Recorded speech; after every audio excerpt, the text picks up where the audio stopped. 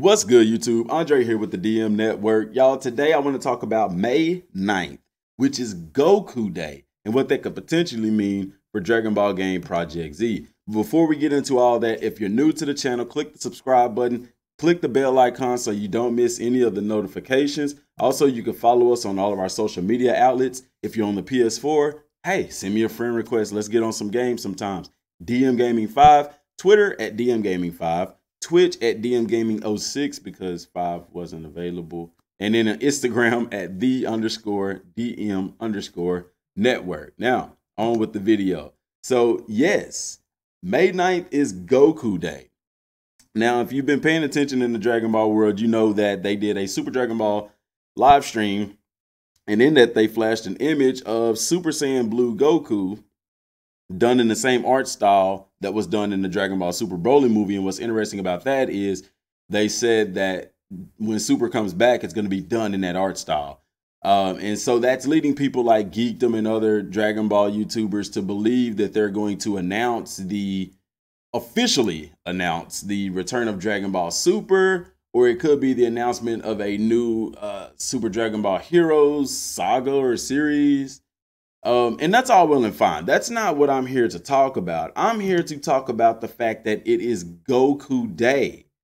And I know that may not sound like much for us, but that is a huge freaking deal over there in Japan. Goku Day is a big deal. Literally, to have a day named after a character literally tells you something. You see what I'm saying? And I think that would be the perfect opportunity to announce or give more information about a game that is literally the story of Goku. They even say the game is through the eyes of Kakarot. You see what I'm saying? So what better day to release new information about this game, perhaps a title and a trailer and some screenshots, than on Goku Day, which is really, this is a real good possibility. I'm going to tell you why it's a really good possibility. Because they do need to kind of build some hype going into E3. Seeing as that they hadn't said anything since January, they know that some people probably have forgot. And what better way to hype up their E3 or Comic-Con announcement of the game, if they so do it there? They could still not even do it there. They could do it separately. But, you know, I have to digress. You know, they did Xenoverse at E3 and stuff. So, you know, it's kind of goes hand. Comic-Con, stuff like that. But what better way to do it than to build up hype going into that, so that people know to pay attention to that and stuff like that. You know, kind of like a preview in a sense. Goku Day. I would be very, very, very surprised if on Goku Day they don't say something about Dragon Ball Project Z. Because in my opinion, it's the perfect opportunity. It's Goku Day for like the 100th time. I've said that already in this video. So I don't know, man. I really think they will, but at the same time, it was like Goku's birthday or something a couple days ago. They didn't say anything, but that was around the time Super Dragon Ball Heroes was coming out and stuff like that. You know, it is what it is. But this day is coming up, and the day is May the 9th. So you want to mark your calendars on that day. And I'm just trying to see what day that's going to fall on. May the 9th falls on a Thursday. Very interesting. Information could come out at any time. But also, May, it's going to be May. So that means another V-Jump, you know, magazine. Could we see some potential spoilers in the next issue of V-Jump magazine that goes into the 9th? I don't know, y'all. It's just crazy. It's crazy because I'm excited because it makes sense that they would say something before E3.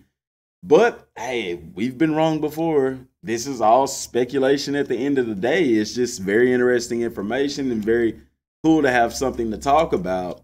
What do you guys think? Let me know in the comment section down below. Thumbs up if you think that May the 9th we'll hear something. Thumbs down if you think we won't. Comment down below, what do you think we will hear or when? Because, like I said, it's not even guaranteed that we'll hear anything at E3. They hadn't even said anything about E3.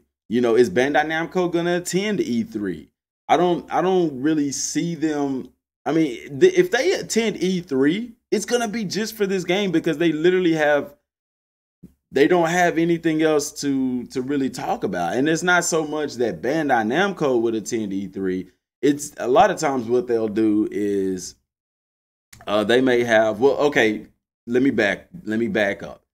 Bandai Namco is definitely going to be at E3.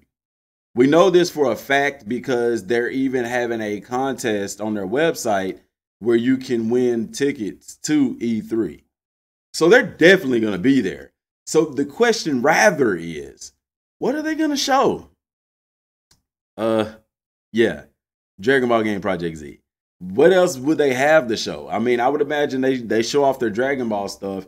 Maybe season 2 of more of season 2 characters for Dragon Ball Fighters with maybe Broly and Gogeta, Super Saiyan Blue Gogeta. Also, well, you do have the DLC pack coming out for Xenoverse 2 in June. That also comes out in June. So, I mean, the stage is set. They have some stuff to talk about, and it could be an all Dragon Ball kind of thing. Because I don't see any other major titles coming out unless they have some new games to announce for the following year and stuff like that, the opening quarter of 2020. So, I don't know, y'all. It's going to be very interesting. I'm really crossing my fingers, and I'm hoping that they are going to announce more about this game on Goku Day, at least a title and perhaps a trailer. And then perhaps at E3, we could see some actual gameplay and get a release date for a potential beta or a demo, depending on how the game is structured. Like I said, if it's an online-based game, it's going to be a beta because they're going to need to test the servers. But if it's an offline single-player game, then hopefully a demo, because CyberConnect 2 has done demos for the Naruto games. So it only makes sense for them to do one for this game as well. But that's all I got, y'all. Let me know what y'all think down in the comment section down below. Appreciate y'all for tuning in. Till next time, thanks for watching. Peace.